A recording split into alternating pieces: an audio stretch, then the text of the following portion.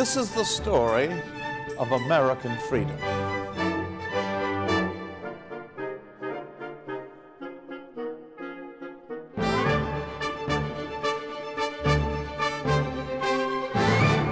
Thomas Jefferson and Andrew Jackson embody the spirit of the frontier and the spirit of democratic liberty in the story of American freedom. We must emphasize again that from the beginning of our country's history, there has been a fundamental split, perhaps a split fundamental to democracy itself, between those who believe that liberty is best secured by limited government and low taxes, and those who believe that liberty is best secured by a strong, centralized government with the power to tax. The American Revolution was fought in the name of liberty. The Constitution is the charter of our political liberty.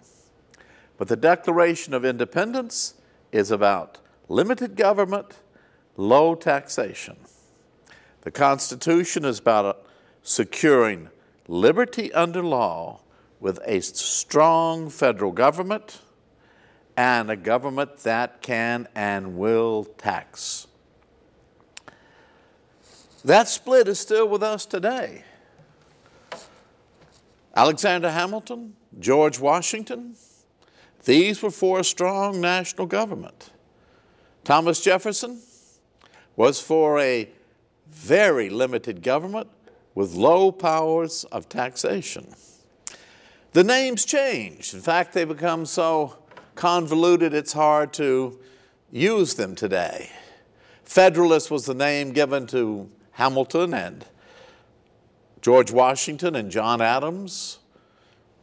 Republicans was the name given to Jefferson and those who followed him.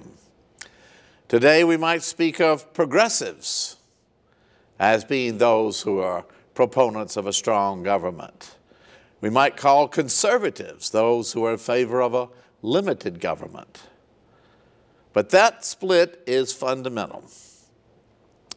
And it is the spirit of the frontier that proclaims the democratic liberty of low taxes and limited government. In fact, the frontiersman really defines individual freedom not as freedom to do what you wish as long as you harm no one else. It's freedom to do what you want to do, period. And you don't want anybody telling you what to do. That was the spirit that Andrew Jackson brought into the White House in 1828. He had killed his men, share of men in a duel. He had time and time again asserted the idea of limited government. And his belief was that the freedom of the individual American would be destroyed by big government, big money, big financial interest. He said, in words that might be used in the campaign slogan today, that the goal of big business was to reduce the ordinary American to the hewer of wood and drawer of water for the rich. One of his chief goals was the destruction of the national bank. He hated the banking interest. He hated their insistence upon easy lending terms because he thought nothing was more destructive to the ordinary American than going into debt. And after a bitter fight, he achieved that. But another of his great goals was to see the annexation of Texas, continuing his role model, Thomas Jefferson, and his spreading of the United States all across a continent. It was a difficult business. difficult to carry out.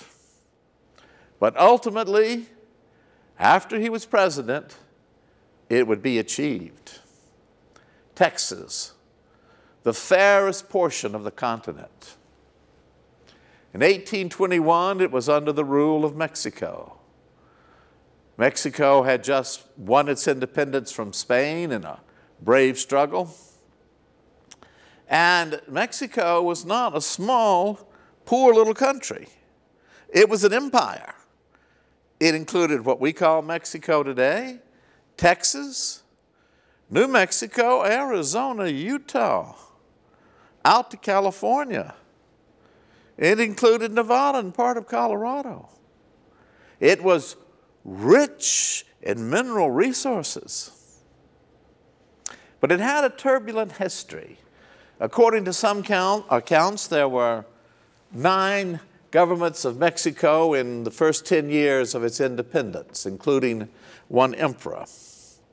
But its land was so fertile, its game so rich, the herd of bison passing twice a year, as Davy Crockett said, soil that will grow anything, but above all, cotton, that it beckoned to American settlers.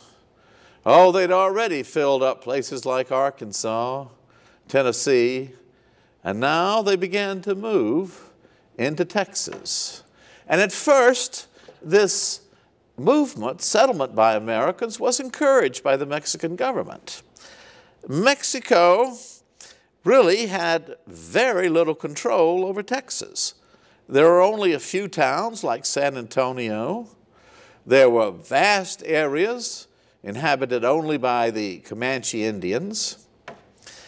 And thus, Mexico encouraged men like Stephen Austin to go out into the United States, impresarios they were called, and with minstrel bands and on steamboats, they would go up and down rivers, stop at towns and say, "Brother, why stay here and be poor? Out there in Texas, you can have as large a farm as you want. It's there for your taking." And so these settlers began to cross into Texas.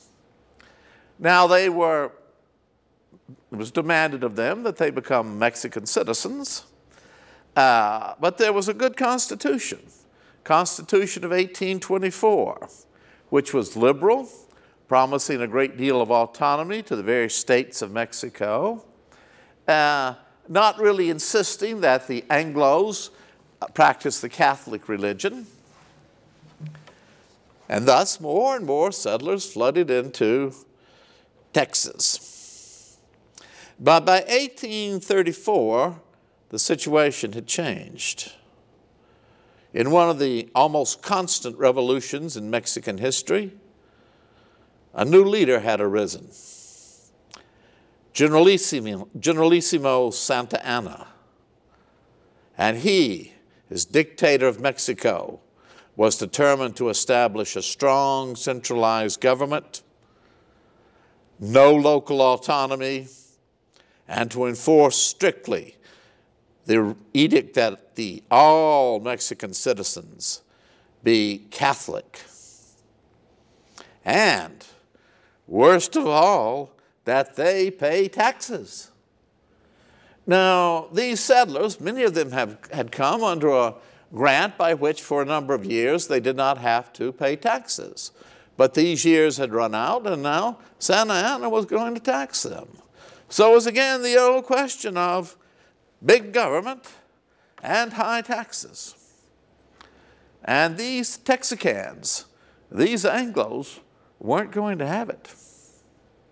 And they began to form committees of public safety, just as their forefathers had done during the American Revolution. Names of towns began to change to Liberty, Washington, and under the leadership of men like Stephen Austin, but also like Sam Houston, the idea began to grow of independence. Just as their forefathers had shaken off British rule, they would shake off the rule of the Mexicans. And so there had come to Texas a variety of men, true men of the frontier. One of these was Sam Houston, Tennessee man, self-made, elected governor of Tennessee. He was a protege of Andrew Jackson. But then, as governor, he married a girl somewhat younger than him, and accounts differ, but either on her wedding night or a few days afterwards, she left the governor's mansion and would never return. And her father refused Sam Houston even his desire to see the woman again. Houston's heart was broken, and he became an object of scurrilous slander. How many times are great men slandered? Have you ever pondered that? And thus, he just left it all behind him, went to live with the Cherokee Indians. One of their names for him was the Raven. He married a Cherokee woman.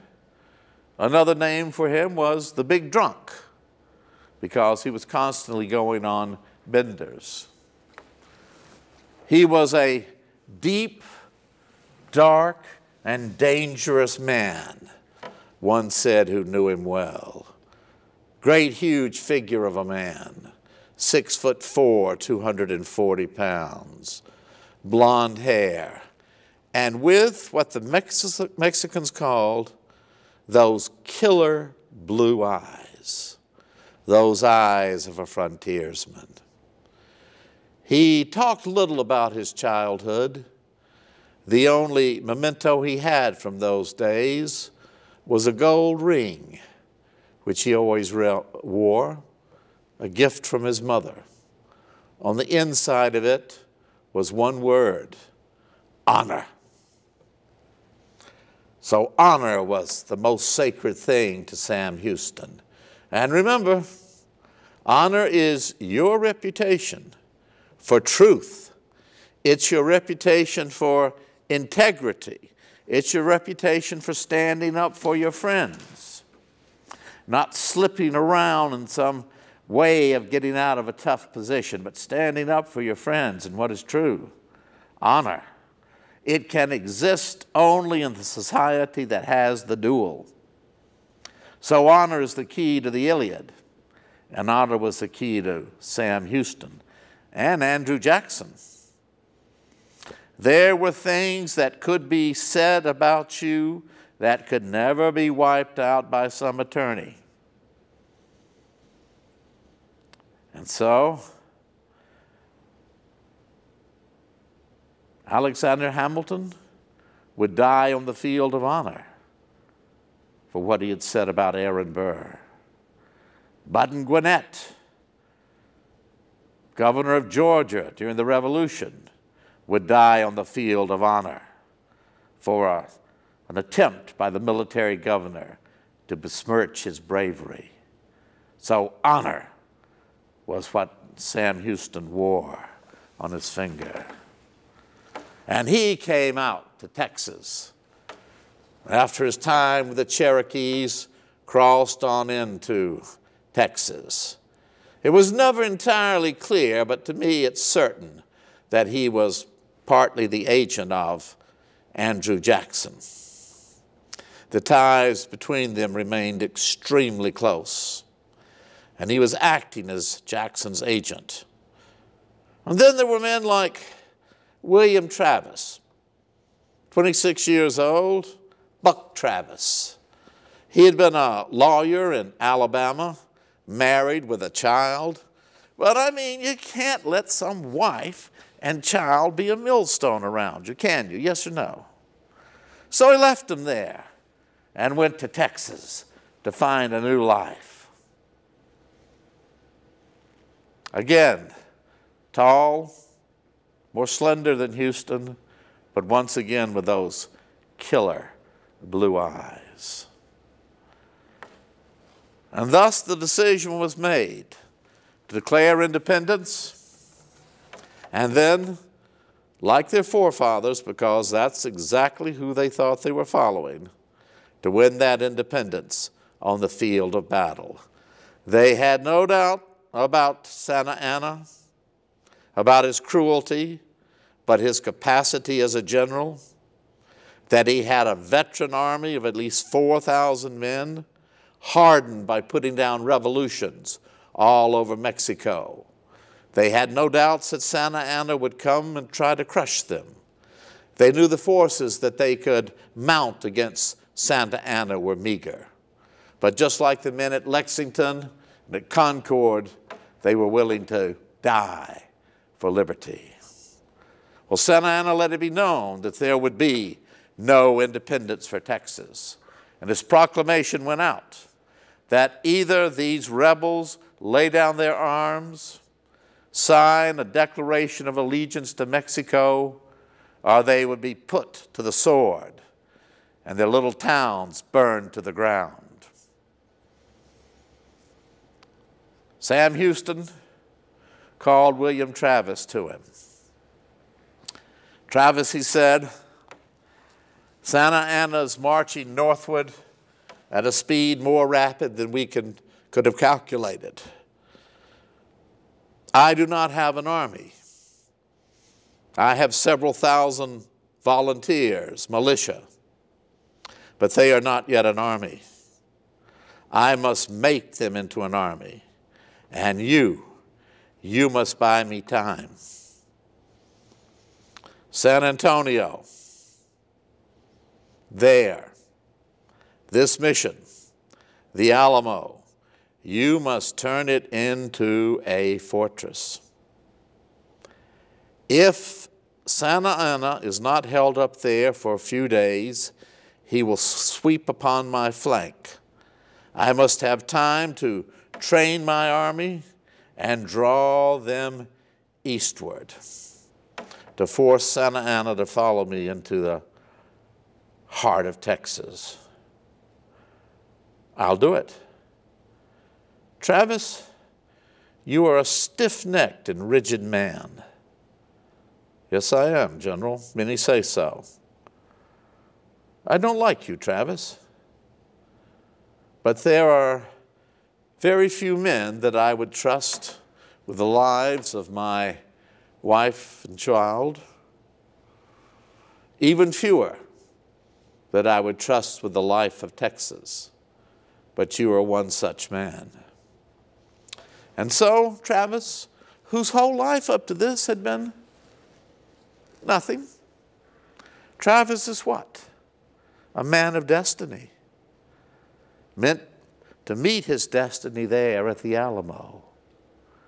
Goes to San Antonio, begins to collect a small group of volunteers that will ultimately number probably around 186. They come from various parts of Texas.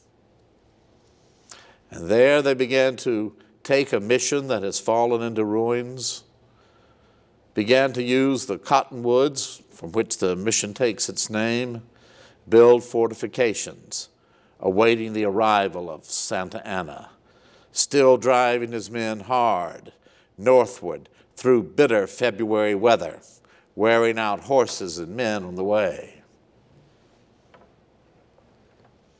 In the meantime, the shooting has already started at the town of Gonzales. A very fancily dressed Mexican cavalry unit rides up to this small little settlement where they have collected a cannon. And the Mexican officer gives the orders, surrender your cannon. I will give you until daybreak to come to your decision. Otherwise, with my overwhelming forces, I will crush you. Well, when he blew reveille the next day and his men rode towards the town, they were startled to see that cannon right out in front of them. And in the night, the ladies of Gonzales had been busy at work. They had taken a white flag and put upon it a cannon and the words, "Come and take it." The spirit of the frontier. Come and take it. Well, the Mexicans decided not to and rode off. But the struggle had begun. Travis kept hoping for a larger number of reinforcements. They straggled in very slowly. Then one day, just as mid-February was breaking, there came over the crest 13 men in buckskins wearing coonskin caps. Davy Crockett and his volunteers from Tennessee. Crockett, too, was a man of the frontier, known all over the country. Plays had been written about him, biographies written about him. He had served in Congress. He had been a protege of Andrew Jackson. He was famed for his exploits, hunting bears. Why, he could grin a bear out of a tree, fighting Indians. But as congressman, Andrew Jackson, who had got him into the position, said, "You know, you're going to support me." Well, Crockett was a pretty good politician. He had won his election, he thought, fair and square. He had a very well-educated opponent there for the seat in Congress, and he would always ask the opponent, who would give a 2-hour speech at the drop of a hat, "Why don't you speak first?" "Well, yeah, I'd like that opportunity to get to the crowd first." So after 5 or 6 speeches, every time the opponent would speak and then finish, and Crockett would get up and said, "Phew, that was a long speech. I don't know about you, but I'm mighty dry. Let me go buy you a drink." Then finally his opponent said, "Wait a minute, you're going to speak first." So Crockett got up, gave word for word that opponent's speech, and then said, "I'm worn out from that speech. Let's go get a drink." And he won. But Jackson came to him and said, "You know, I want you to vote this way on the removal of the Indians." And Crockett said, I can't, General. We're breaking our word." It's not a matter of breaking our word. It's a treaty. Now, I want you to vote my way. Can't do it. You'll never hold another political office. Well, it'd break my honor. And he never held another political office. He simply wrote a letter saying, "My constituents who voted him out of office had said to hell with me. I say to hell with them. I'm off for Texas." And so they rode on the quest for adventure. Rode on into the Alamo. Colonel Crockett, famed. Travis met him hat in hand. "We're honored. Please assume command immediately." "No, sir. Colonel Travis, Houston's put you in charge, I understand. I just want to be a private. But I do have one request. Let my boys and me man the most dangerous part of the ramparts." And so they gathered. Disappointing news coming in that there would be no more volunteers. And then Santa Anna arrived, first with 1,000 men, and then with 4,000 men. And on a blustery February day, he rode out to the little fort, read the proclamation, "Lay down your arms and surrender. You will be granted an amnesty. If you do not, everyone will be put to the sword." There was a great cannon there. The men at the Alamo had a number of cannons, and Travis just walked up to it, puffed his cigar for a second, lit the fuse, and off went the cannon shot into the midst of Santa Anna's army. Well, Jim Bowie was another frontiersman there. He said, "You know, I don't like Travis, but he sure as hell knows the best way to start a war. Jim Bowie, born in Louisiana, we can visit his boyhood home. Famed for his knife, ran for a while with John Lafitte, the pirates, killed Lafitte's son in a knife fight. But even Lafitte was afraid to take him on, but made his way out to Texas, married well, and then the plague took his wife and children. So he too, a man of destiny, like Davy Crockett, like Travis, had come to the Alamo. In fact, all of these heroes were men of destiny. And then the Mexicans began to beat out a somber tune on their drums, one that went all the way back to the wars between the Spanish and the Moors, the Middle Ages. No quarter shall be given. And thus began the bombardment of the Alamo.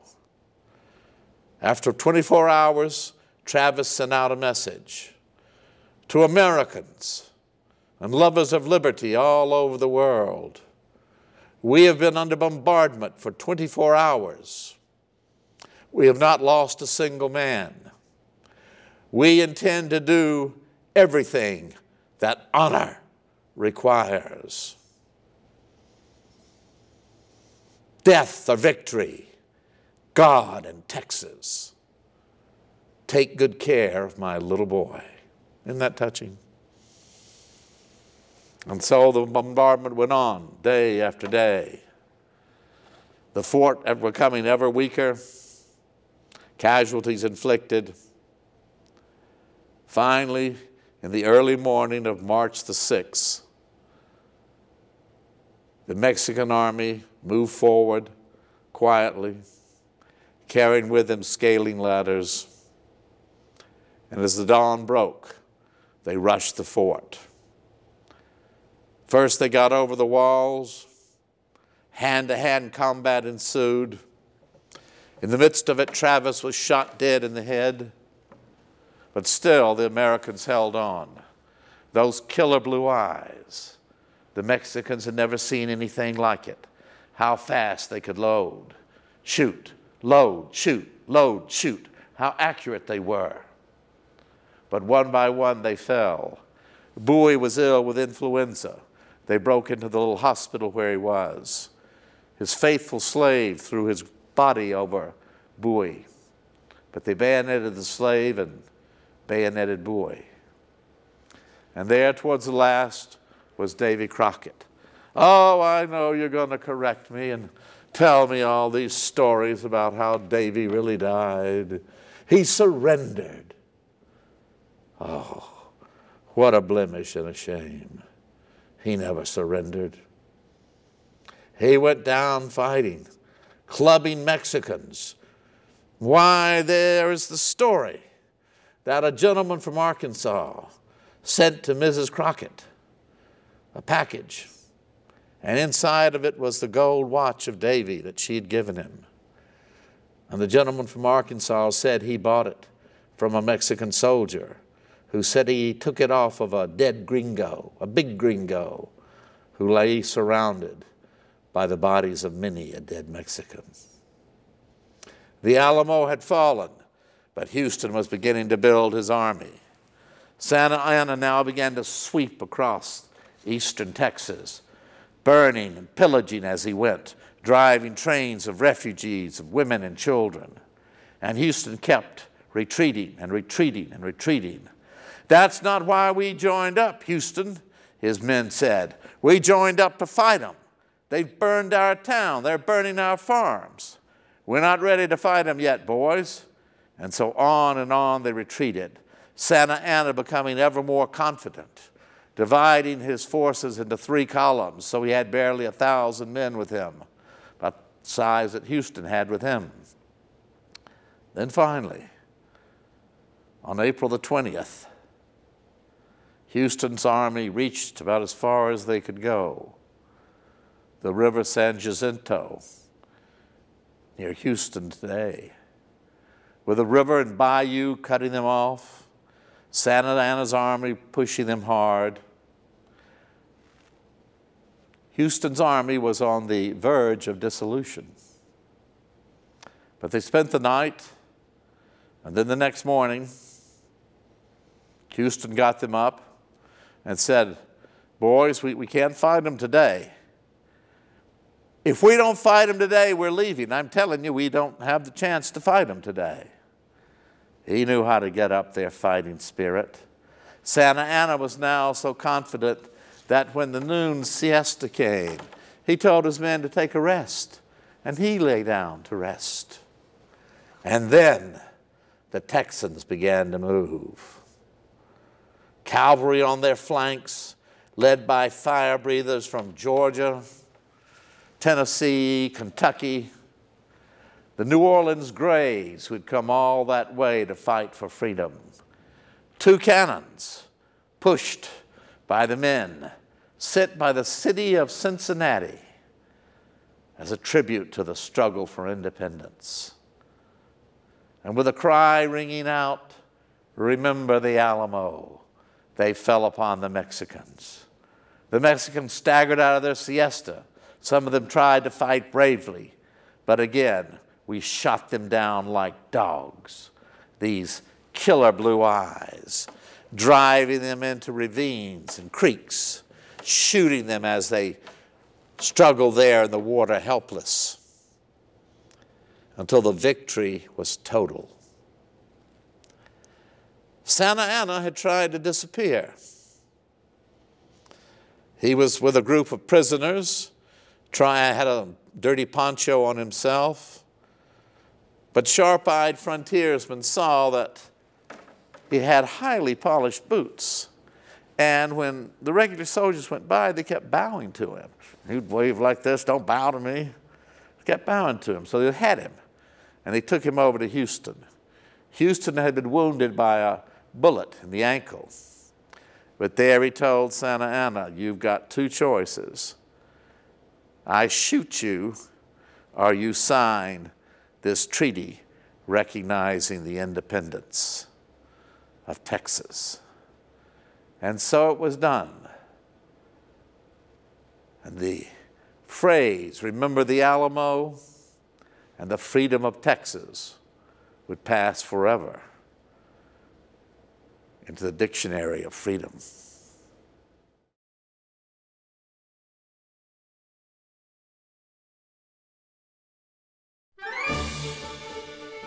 The Story of Freedom in America with Dr. J. Rufus Fears is made possible by the generous support of our freedom and heritage sponsors. The Story of Freedom in America is a program of the Institute for the American Constitutional Heritage at the University of Oklahoma, in partnership with the Alumni Association of the University of Oklahoma. For more videos and podcasts, visit freedom.ou.edu.